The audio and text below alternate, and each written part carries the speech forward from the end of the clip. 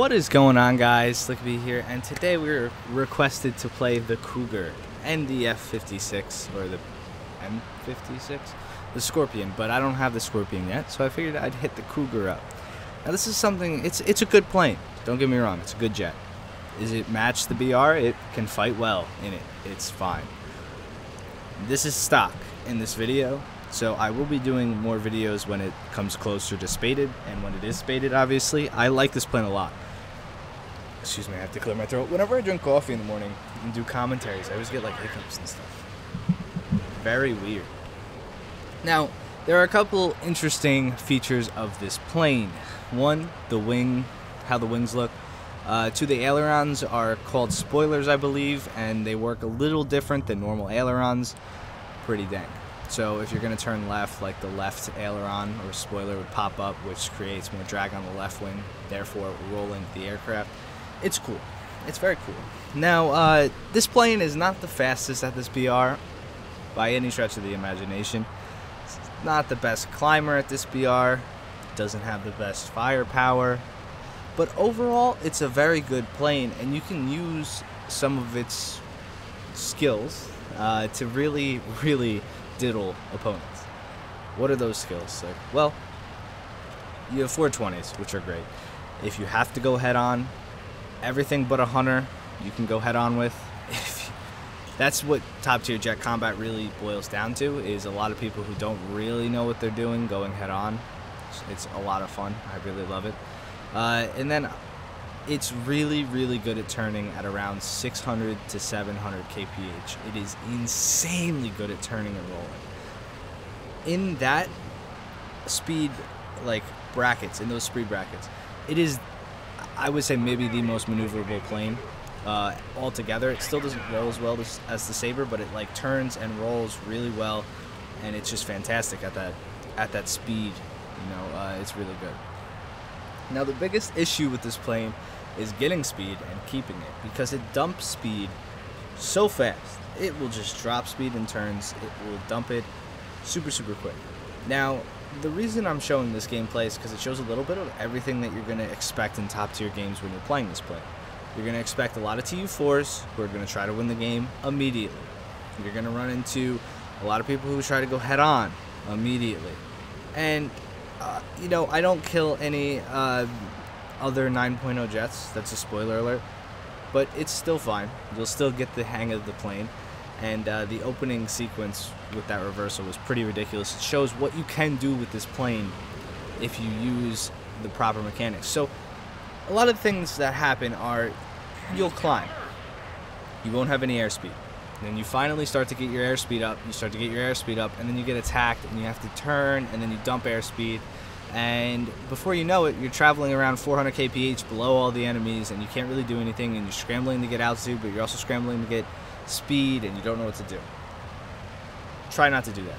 What you want to do is take vertical slashes at the enemies, keeping your speed high, but maintaining that maneuverability threshold.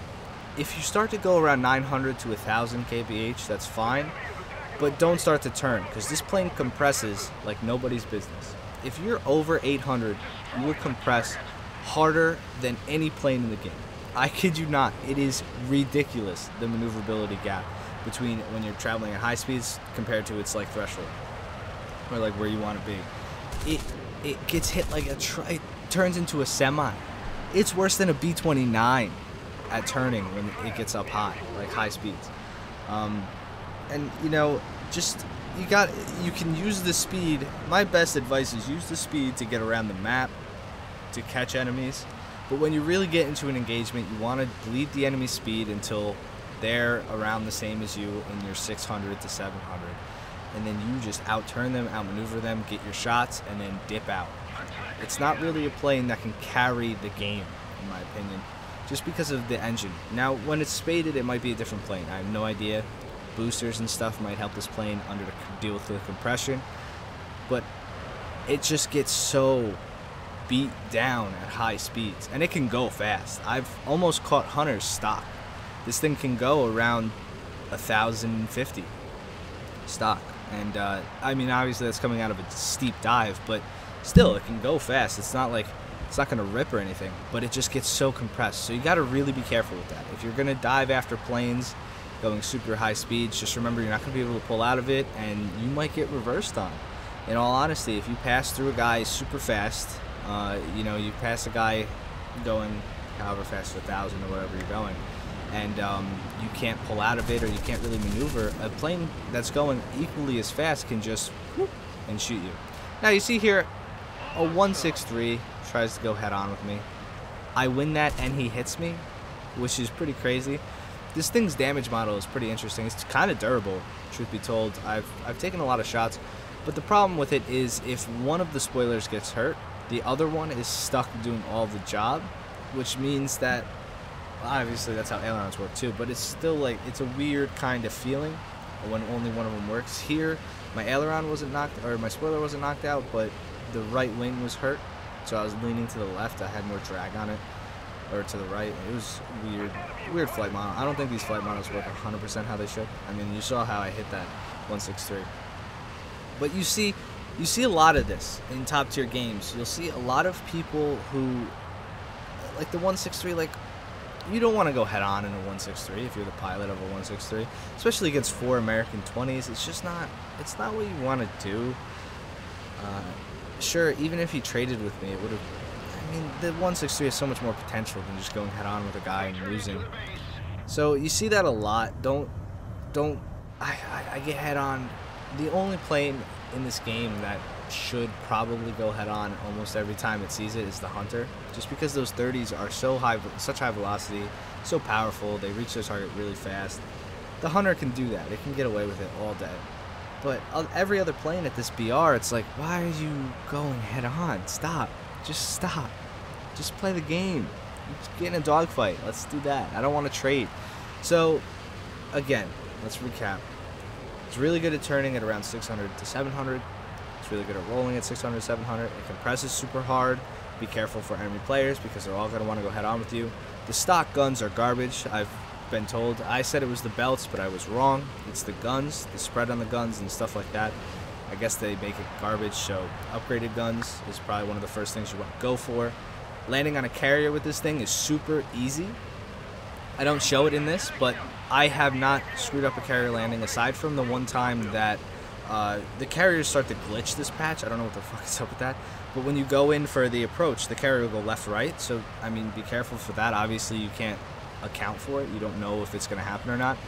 But other than that, it's really easy to land on carriers, and it's faster because you'll catch the carrier's hook. You'll be repairing a lot quicker. So if you know how to land on carriers, my advice is this plane can handle gear coming at it around 400. We just hit this TU4. I don't know how he didn't kill me. In all honesty, it's the first time a TU4 hasn't killed me. So when you're coming in for the approach on the carrier, cut throttle, hit the air brake to around 400. Pull back. When you start to drop below 400 kph, put the gear out, put the landing flaps out. You want to hit the deck at around 250 with the tail down, and you'll catch the hook and it'll stop you. And I mean, it's pretty self-explanatory. It's a lot easier. If you're having trouble landing this thing on a carrier, just test it. Do fly test mode and keep landing on a carrier, because when you're in a game on like Hokkaido or something, it's a lot easier to just hit the carrier real quick. You'll land fast, and you know, it'll be easier than hitting the runway and gliding down the runway for however long it takes. It'll take like about a full minute almost to land, repair, and stuff when you hit the ground with a good crew. If you're landing on a normal runway, when you can take like 20 seconds or less on a carrier. So yeah, that's my advice. That's how I feel about the Cougar. I like the plane. I've been enjoying it a lot. I'm going to be playing it a lot. Super fun. I hope you guys enjoyed this video. If you did, leave a like on it. I have a T-62 video coming out later on today, so stay tuned for that. That tank is pretty dope. I like that tank a lot. So I hope you guys enjoyed the video. Leave a comment down below with what plane I should fly next. I know there's a couple new planes this patch. I'm grinding for the Brigand B1. I know there's like the Blumen Voss and something else. I don't have those, but I can get them if I want. And yeah, just leave a comment down below. Let me know. Maybe you want to see the Hunter. I haven't flown the Hunter in quite some time. Again, thank you guys. Again. The subscriber count and stuff is just going off the chain.